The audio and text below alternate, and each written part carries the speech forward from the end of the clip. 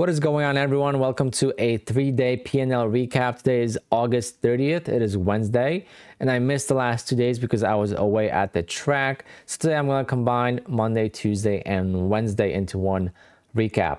It is an important week because tomorrow is the 31st of August. I have no idea how this summer is basically over. But then on Friday through Tuesday, we are able to request a payout with Apex. So let me know if you guys are getting any payouts this time around in the comments down below. And I know someone in my Discord is getting a 40K payout from Apex this time around. It's his first payout, has 20 funded accounts, got them all over $2,600, and is taking maximum payout from all of them. So huge congratulations to him. Big accomplishment and a huge inspiration for the rest of us to keep going and get more accounts in the meantime. Hopefully a new sale will be coming for Labor Day as well. Hopefully it is a 90% off sale, and maybe some rule changes would be good as well to kind of compete with TopStep and so on. But let's just dive into my recap of my P&L for my funded accounts. I have 5 accounts right now, and I've made $324 on each account on Monday. So that was the Monday, made $1,620. I scaled down in size a little bit since I was trading remotely. So I was using my phone to execute the trades by logging into my home PC. So the executions were done on my home PC the same way I would trade at home, but I was controlling my PC remotely from another location with not the best of Wi-Fi's. So if the Wi-Fi would have cut out or my cell service would have cut out, I was safe, and the executions have a profit and a stop loss, right? So as long as my Wi-Fi is working while at home, I had nothing to worry about, and everything worked out great. And Monday was a little bit more hectic too. I was actually trading during a safety meeting. So when we go to a track, we have safety meetings. Typically that meeting happens earlier in the day. And on Monday, we were running late. So I was actually still in the meeting trading, kind of just, under the table. But it worked out really, really well. And I am glad to have paid for my track days, 2 track days, the hotel, the gas, the food, and everything associated with a 2-day trip in just a couple of minutes of trading, right? From 9:25 to 9:35 is basically my window, and I am done. Beautiful. And moving on to racing. Then Tuesday.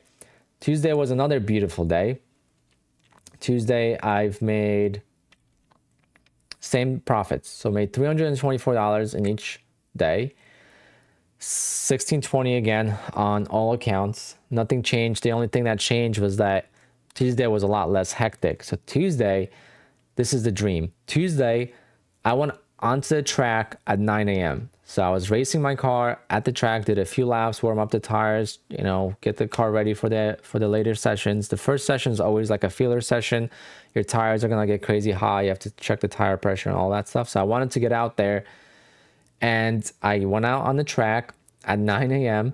Got back into the garage at like 9:17 a.m. I got ready for trading, traded again from 9:25 to like 9:35-ish, 9:40. Closed everything down, got back on the track at 10 a.m. And that's the beauty. And now this day paid for, let's say, my tires, right? So my tires were brand new for this 2-day event. Tires do last me at least a full season, so it's not a big deal, but they are quite expensive. And I paid like $15.50 for the tires this time around. And that's exactly what I've made basically, right? So I paid for the tires. So the point is that trading for me is a supplemental income, but the more money I make with trading, the better enjoyment I could get at the track, because it's not a cheap hobby, but maybe I could get a new car eventually. That's the big dream. But even in the meantime, I could go to more track days. I could get more things done and so on. So I am just super happy with how that went. And again, using SplashStop remotely to log in to my desktop. But my strategy allows for that. If you're trading, by intuition or whatnot, it's going to be very hard to do that because it's not as fast to move the mouse around on the screen and so on. So again, it's just something that worked for me. It's not something I recommend you doing, but if you want to, let's say, monitor your positions and you have no way of logging into Rhythmic or Quantower, then you could do that by checking your screen at home. So you could just log into your PC at home and see how your trades are doing. Let's say if you are holding a trade and you got to run out. But now let's talk about today. So today I was kind of hyped. I really wanted to go back to my normal size because I did scale down in size here, but it didn't work out. So today I only made $120 per account, with an exception of $192 on one account. Now, if I was at the track, I would have to do the math, but $2,300 to $2,500 a day. But today was a choppy open. It was a lot of wiggling going on at the open, so I wasn't sure how it's going to go. I was close to getting stopped out as well, and then I went back in profit, and it came back again, and so on. So I did take out some at break even, and then I made profit on just the one little portion of the size that I had. Therefore, I only made $677 total. Now, I'm very grateful for that because I could have lost, so I could have sucked, and then it would have been harder to get a payout on these accounts. But the second thing is, like, the trade did work out, and I should have just kept it. And if I was at the track, I would have made money because I would not have interfered with that trade. There's just no way to do it super quick, and I would have just let the trade play out, and it would have worked out beautifully. It would have helped because then I would have more cushion on the accounts. So the withdrawal window is starting on Friday. So it's very important for me to have a good day tomorrow and on Friday and maybe on Tuesday. So this account right here, the 1941 account, which now is at 2133, that account will qualify for a payout on the 5th. So the 5th will be the 10th day of that account versus these two are already past 10 days, and this one's well past 10 days. This is a brand new account, day number 2 on it, and this account has not been, is not going to be qualified for a payout. But these are my overall balances for my accounts. And just so you guys know, I'm not making these numbers up. You could see them here. So you got 2134, 2870, 2994, and then $7,276 on the big account.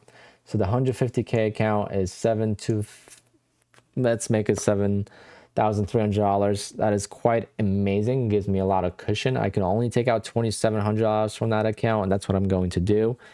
But now the overall profit on the month and on these accounts is $16,040. That is quite an amazing accomplishment because I started with just 2 accounts. I've lost an account with a lot of profit in it. I had $3,200 worth of profit in one account. I lost that account. And I also had a couple red days in this month. So that being said, if I have a great day tomorrow and I hit my profit targets, I will have basically my first 20K month trading. And how do I get to 20K if I have $16,000 profit, then I make, let's say, $2,000 tomorrow? That is because I include my affiliates with this. So affiliates are based on my business, right? The trading business. I am doing these videos to help you guys. It helps me when you guys use my links.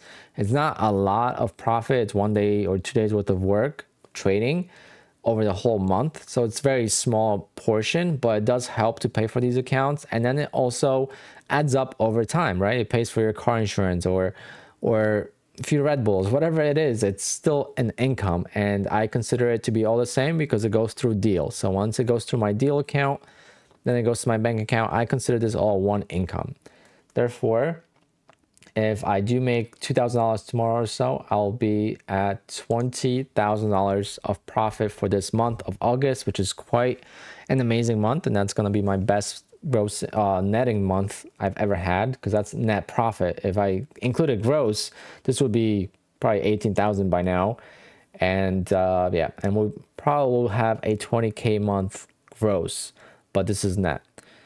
And if I, so let's say the affiliates, there you go, perfect example. The affiliates will pay for the commissions on these accounts, right? That's going to be my thing moving forward. The affiliates pay for my commissions trading these futures accounts. Now, I appreciate you guys using my affiliate links. I know that when they have a big sale, people use them quite a lot. And it's also a little bit of a motivation or maybe inspiration for you to start your own channel. It does take quite a long time to build it up, so don't expect these kind of numbers right in the beginning. But you might get $100 or $200 a month. And if you grow a following, or if you have success, if you take payouts and stuff, you make videos, they will gain traction quite quickly with success. So you know, if you want to, go for it and start your own channel. It will definitely help a little bit. But yeah, $16,000 on the month already, and almost $4,000 on this week, and it's only Wednesday. And the dream was always to make $2,000 trading on, you know, with stocks when I started trading back in 2016. And the $2,000 goal was like once I actually become profitable. So it wasn't like right away, but over time, like the overall goal would be to make, you know, $2,000 a week. And look, now it's almost $4,000 a week here, and it doesn't feel like it at all. And hopefully we'll have our best week yet. So we have a good day tomorrow and Friday. I could have my best week ever trading. So that's going to be interesting as well. I'm not including the evaluations. I did make some profits on the evaluations today with TopStep.